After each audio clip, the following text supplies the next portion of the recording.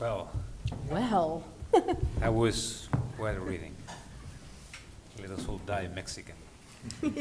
I think the best way to get started in this conversation is for you to tell us a bit about your own lives and how is that you came into this room tonight, from where you come, how is your family history. I think that's could be a very good start. Let's begin with you, Jessica. I was hoping you'd begin with David. No. He was busy. Oh, by the way, I looked at David at the moment about the tequila because he was very helpful with my tequila research. And I'm very glad he jumped in and said, well, you must say blah, blah. So I did. Well, actually, Jessica had a previous experience with tequila. I would say about 17 or 18 years ago when I still am working with the Guadalajara Book Fair, and I was asked to bring some writers that I admired to Mexico. And I had read Dog Eaters, which I thought was a magnificent novel about the underside of what was, at that time, I'm sure, a major Asian city, but she presented quite a different view of that city. So Jessica was there. I invited John Recchi, and if you don't know, who's half Mexican. Yeah. I invited Grace Paley, who is not Mexican, but a great writer.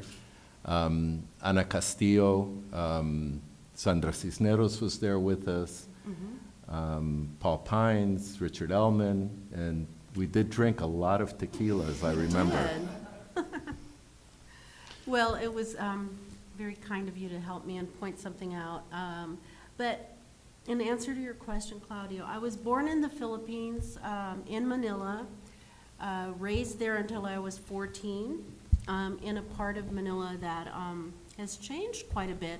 It's this beautiful old, well, I still remember it as this beautiful neighborhood called Santa Mesa. Mm-hmm. And I came to the United States, to San Francisco. My parents split up, and my mother had a sister in California. So she just sort of impulsively decided that's where we're all going, you know. And we'd never been to the U.S. It was just sort of like, what? And within a week, I was yanked out of school and uprooted. And my older brothers, you know, were very upset because they were truly settled into the life, you know. And everything was just like, we're going, and we went on this boat, a boat.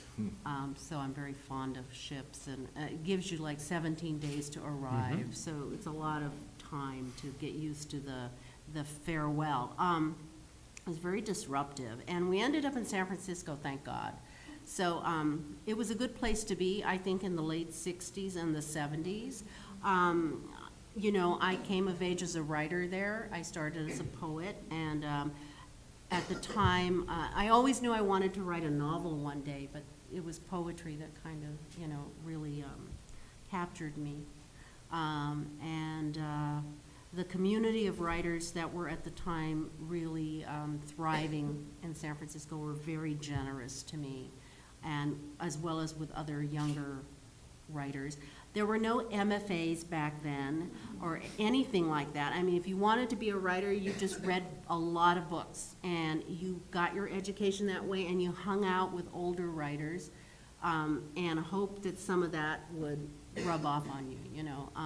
And some of them were really important mentors in my life. But there was a point in the 70s, I'd been to New York a couple of times, and I really loved the energy. It was terrifying and intimidating. At the same time, it was also wonderful. And so I decided I would move here. And I've been here since 1977. So I've seen New York through a couple of, you know, interesting changes. Yes, and which is one of the themes in the novel. Novel. So that's a little bit of. And, oh, how am I coming here tonight? Because. Well, I think you answered the question very much. David, you remind me of another great writer, also from New York, connected with New York, Jose Coser. And once Jose told me that he thought that his destiny was to be, I mean, somehow the connection with Cuba, because his father was from Poland, a Jew from Poland, who came to Cuba. Then he was born there, and he left Cuba for the United States, and his daughters were born in the United States. So the only connection in his family with Cuba was himself. So, somehow reading your novel and knowing your story, it brings to my mind the memory of this story by Koser. Why don't you complete the picture and tell us your family voyage and this book, and how is it connected with this? Well, it's very interesting that you mentioned Jose Koser, because I've translated Jose Koser. Some of my first translations were 3 of his poems. And I also began as a poet. So I feel like I share a lot of similarities with Jessica. I was born in Guatemala, and in 1955, and this was not for strictly political reasons, but only laterally political reasons. My parents left Guatemala about 6 months after a coup overthrew a legally elected, what I would have called a socialist president. But Jacobo Arbenz, right? Yeah, Jacobo Arbenz. We had a restaurant that was very close to the National Palace, and during the period leading up to Arbenz' decision to leave the country under great pressure by Allen Dulles and John Foster Dulles and Eisenhower, we were subjected to nightly flights by airplanes from the United States that would be dropping off leaflets and claiming that there would be civil war very soon. My parents had 3 children. They were very young. The restaurant was going bust because the only people coming to the restaurant were newspapermen, mostly American newspapermen who were acting as spies for the U.S. government.